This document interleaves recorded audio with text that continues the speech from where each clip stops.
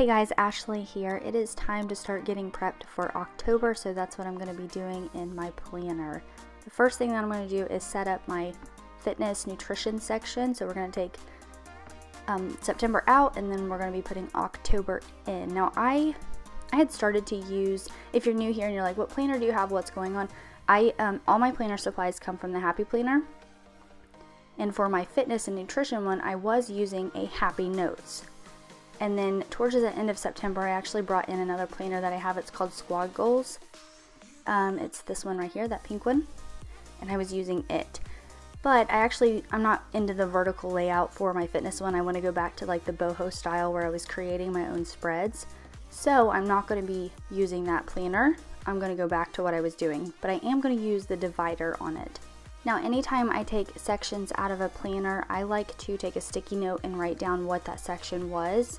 And that way I can keep everything separated, because I'm just using the divider, and that way if I come back and I want to use those weekly pages, I know what they're already dated for.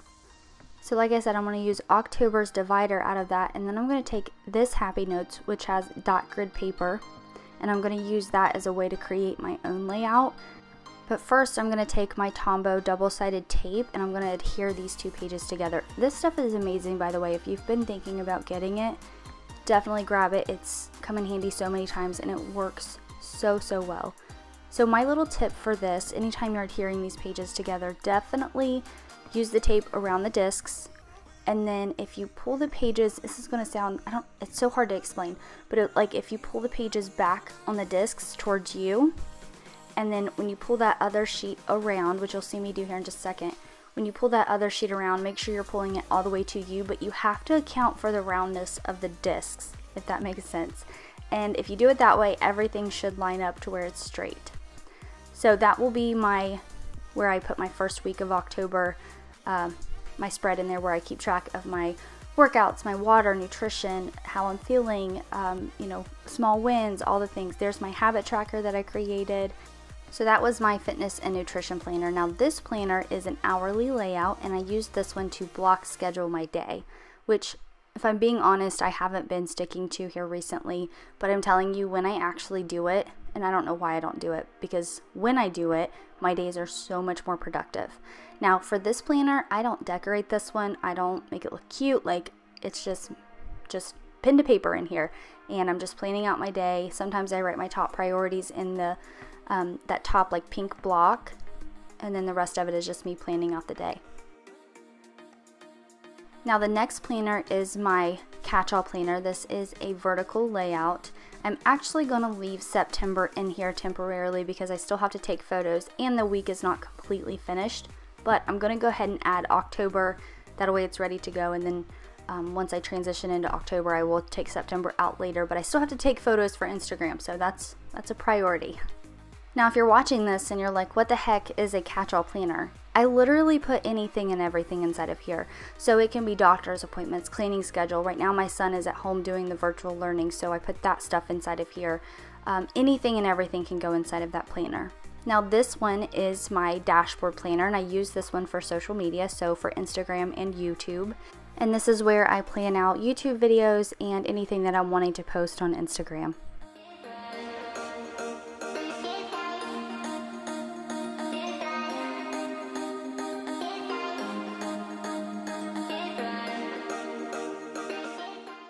So now I'm going to get October set up inside of my social media planner.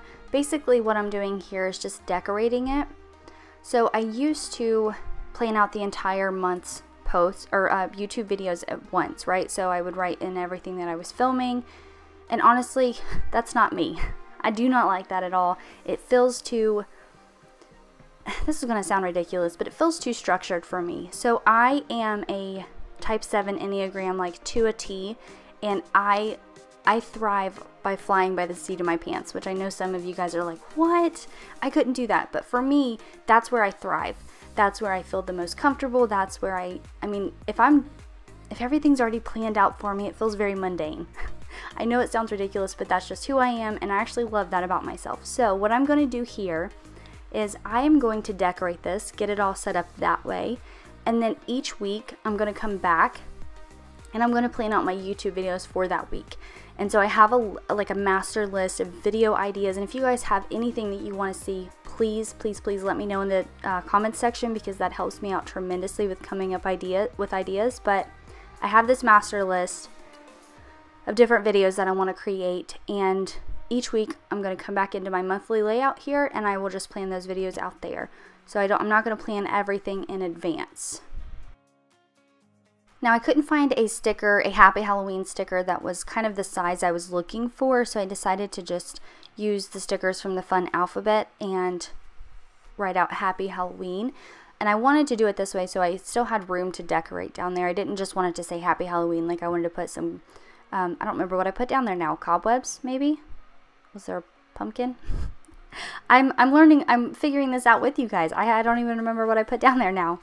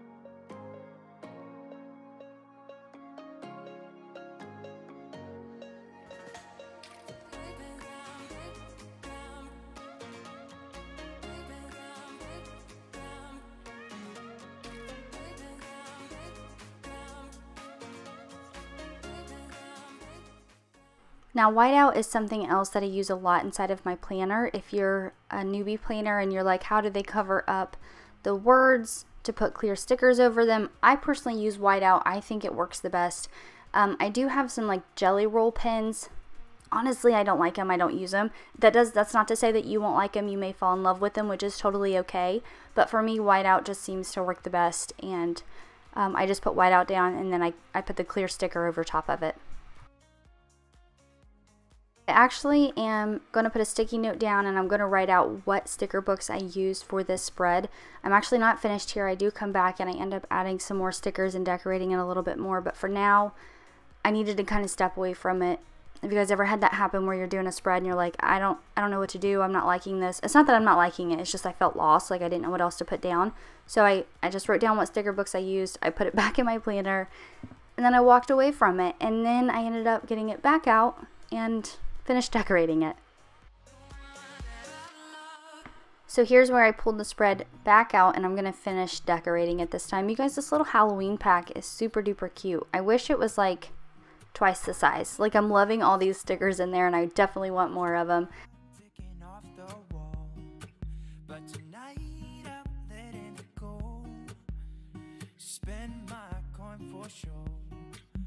I'm gonna be myself, or I could be someone else. No one's stopping me now. I'm gonna skip my breaks, I'm gonna make mistakes. I just wanna feel alive. It's just what I do when I'm out, so try not to hold me down. Feel alive when I'm in this town.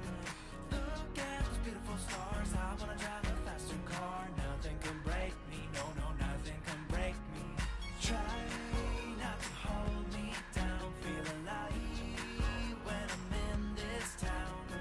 Look at those beautiful stars, I wanna take a trip to Mars. Nothing can break me, no, nothing can break me.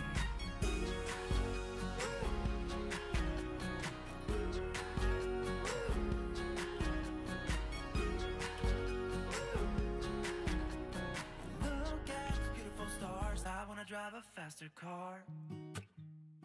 So here I'm going to use these pumpkins to create my own jack-o'-lantern. I wanted some more orange on the right side of the page, and I wanted them to be jack-o'-lanterns and not just plain pumpkins. So I took a fine point Sharpie marker and I just kind of mimicked the other jack-o'-lanterns that I had already stuck on the page to kind of create my own. I personally think it turned out super duper cute, and this is an easy way to do it if you don't have already like pre-made jack-o'-lantern stickers and you just have some pumpkin ones. It was really easy to do.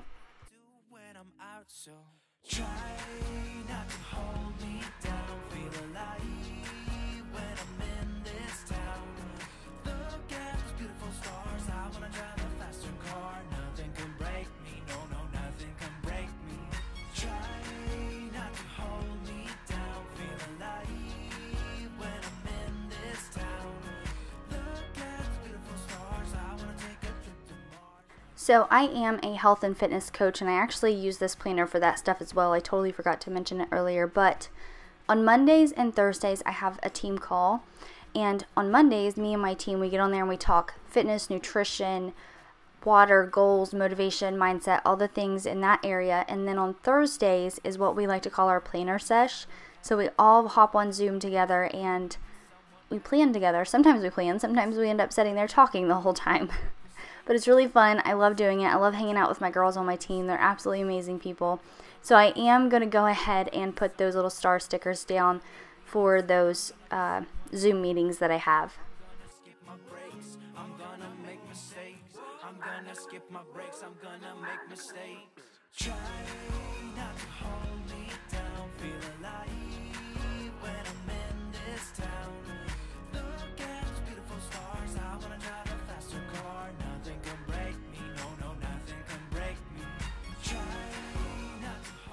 Okay, now I am officially finished inside of this monthly spread. And now I'm going to decorate my monthly spread inside of my catch-all. We're still going for a Halloween theme. I love this fall sticker book, the newer one. It has like a sheet, you see it right there, the purple, it's got the purple background, but then there's also a sheet that has the orange background. I think I show it. But I really love these little houses in the purple one, so I knew that they were definitely going on my monthly spread. They are so stinking cute.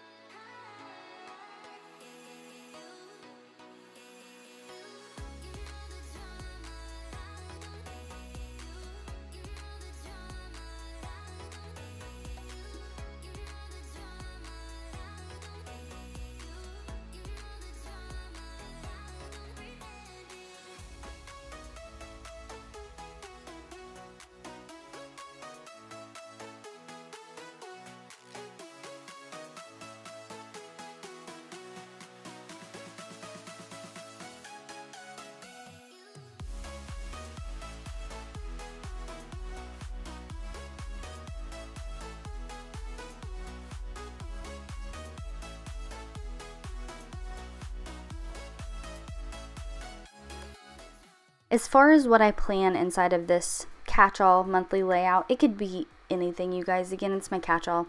It can be appointments, work schedules, bills, if we were going on vacation, which obviously we're not now, we're all staying home.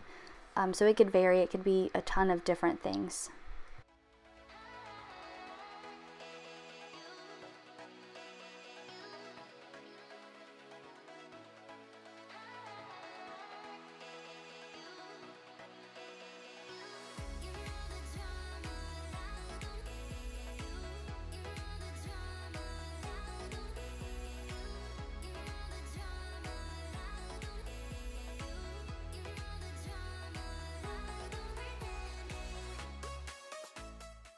Here I'm just doing the same little sticky note method that I do where I write down what sticker books I use, so that way when I come back to add plans into here as they happen, or whenever I need to, I know what sticker books I've used for it.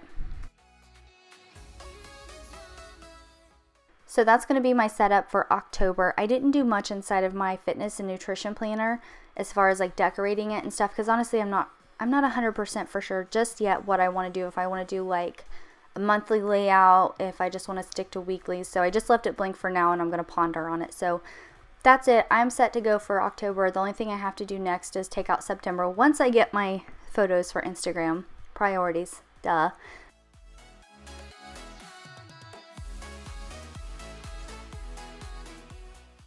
If you haven't already, make sure you subscribe, come hang out with me on Instagram, and I will see you in the next video.